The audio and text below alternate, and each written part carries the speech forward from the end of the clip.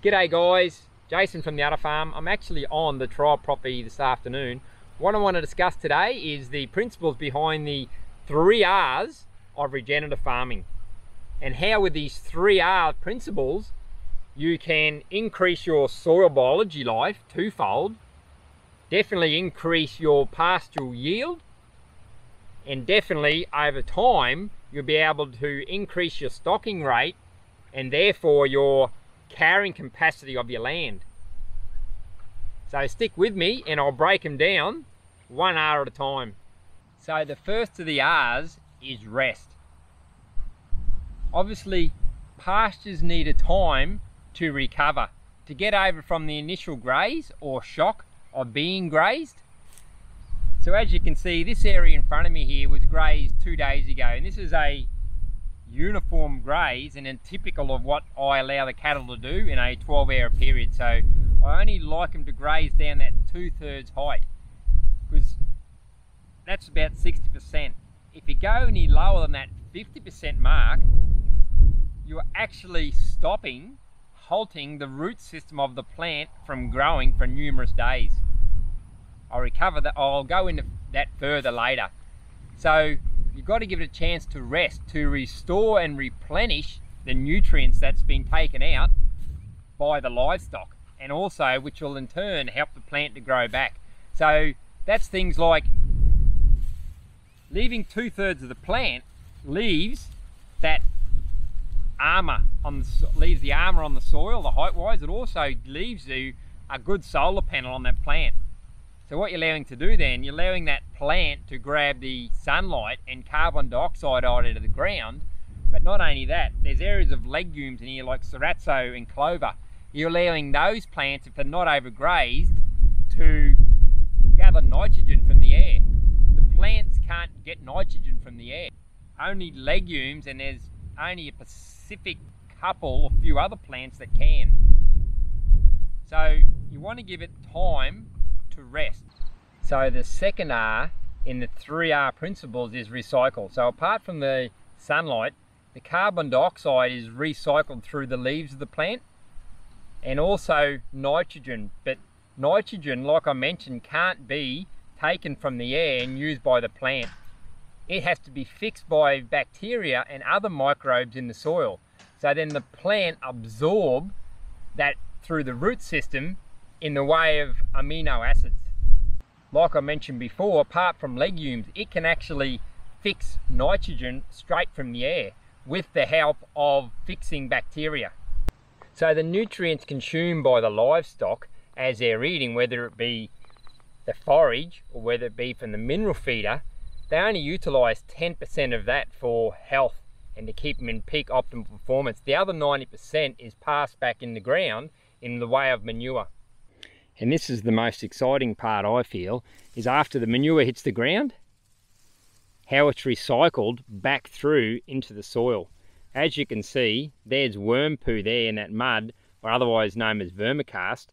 So the worms come up, they take that manure and the nutrients in it back to the ground, and so do the dung beetles. The dung beetles do a good job as well. So we come over here, there's more vermicast, or known as worm poo there. Shouldn't be too hard to find because I've had them in here and bore head in 0.2 of an acre, so the nutrient recycling back on the ground is pretty uniform and consistent in one area. So there's vermicast there, another cow patty here, there and there. So the dung beetles and the worms take all that nutrients back to the ground. And that's why you don't want to till, guys, because that worm has spent all that time coming up. It burrows back down through the ground, leaving holes in the soil. And so do the beetles. Those holes, if you were to till this property, those holes, you would expose the microbes to the sun, which would kill them.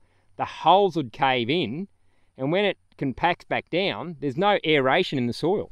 Those holes, when it rains, fill with water, and that is beneficial. So you're holding the water in the ground. It's a water reserve. It's like water in a sponge waiting to be used by the plant when required. That's why I don't till. I don't want to disrupt the glues that hold the soil together. I don't want to cave in any holes that would possibly be holding moisture for me when it rains.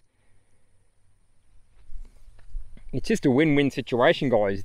The longer you can leave your pasture, the more the nutrients or the worms and the beetles can come up and do their job in cool conditions and take all that 90% of that nutrient which has been put back on the ground by the animal back into the ground where it can be utilized by microbiology, who then carry it to the plants that require to be grown back.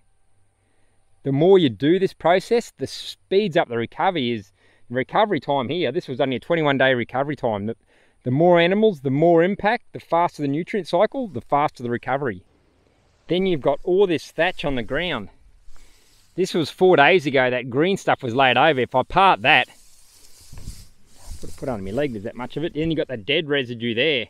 You part that dead residue, and there's more dead residue. Keep parting it, there's more. And then you hit the soil level, right there. Soft, wet soil. Look how loose that is, not compact. I would have definitely, 5 years ago, I would have considered that wastage on the ground. The cattle have trod it there. I would have left them here to chew that off to the ground. That's lying down. It's not going to get used. It's going to die. That is absolute wasted fodder. But guys, I could not be further than the truth.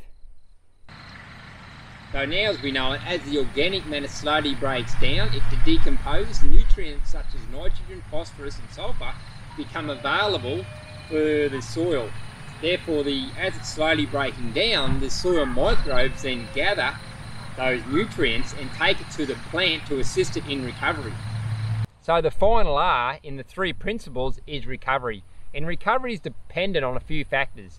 Growing season being the main one. If it's summer, you generally might get a few showers here and there like we have, and hot, humid days soon follow. So I've had recoveries fast as 21 days.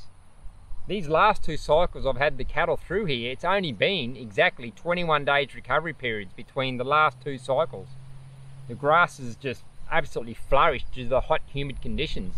But then in winter, when it's cooler, it may be anywhere between 40 to 60 days before I can bring the cattle back in, because obviously the cool conditions and the pastoral growth slows down. And then there's rainfall.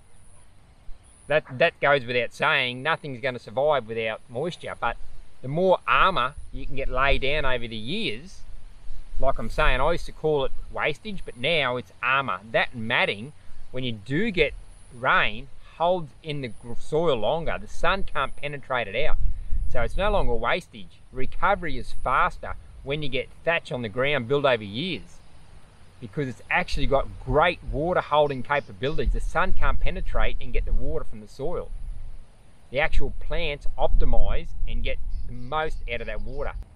And then you've got plants, type of plants. So types of plants, some recover faster than others. I find Rhodes grass is a fast one to recover. Whereas you get some of your legumes, like your clover and that, it's a lot slower recovery period for legumes. So, but generally, I've noticed when the Rhodes grass come to seed, the legume, or the clover, is probably 2, 3, 4 inches high. So it's not too bad to bring it back in, but you just got to be careful. Don't bring it back too early, because you don't want to wipe all your clover out. So, and the last one in recovery, which is probably the most important of them all, is how severely the pasture's been grazed. Like I mentioned before, you really don't want to go below that 50% mark, because the root system, if it's grazed lower than that 50% height of the pasture growth, you've stunted that root system. It will stop growing for numerous days to get over that initial shock. See, plants and microorganisms have a symbolic relationship, basically where they rely on each other for survival. And that's why you don't ever want to go below that 50% mark if you can help it. See what happens if the plant is overgrazed, and it dramatically reduces its ability to photosynthesize. Depending on how bad it's overgrazed, a plant should be able to use the stored energy in its leaves. But if it's been overgrazed right to the ground, say that 30% and below, then it's really relying on the root system, and it's got to use the reserves throughout the root system to survive and to grow back until it gets those solar panels or leaf matter big enough so it can capture the sunlight and carbon dioxide to push that liquid carbon into the ground for the microbes.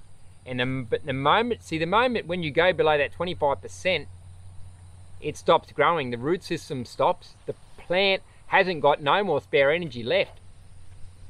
So the symbolic relationship has now fallen over between the plant and the microbes, because the plant can't release any excess energy to feed the microbes because it's in a survival mode. And the microbes ain't in the business of collecting nutrients for a plant that doesn't give them energy itself. So if a plant hasn't got a solar system, it can't collect the carbon dioxide and the sunlight, so it can't pump liquid carbon into the ground to feed the microbes. The microbes ain't going to do it for free and just grab all these nutrients to recover that plant back. It'll go to another area or another plant that's not overgrazed. So that's why you don't want to go. You don't want to wreck that symbolic relationship. The plant gives energy and sugar to the microbes, which fuel it, and then on return the microbes grab the nutrients from required and energy back to the plant so it can recover. So, and how do you know your pasture is fully recovered? You just look at the tips of the plant. So the cattle have been in here today, and I can see that's been nipped off. There's a bit of a plant here that it's flat on the end. So when you do a pastoral graze or walk, I walk my pastures before I bring the girls back in. I walk it every day to check how much armour they've laid down the ground. If you've got areas of flat surface on your tips of your plants, it's not fully recovered. So optimally, you don't want to be bringing them back in until that is fully recovered.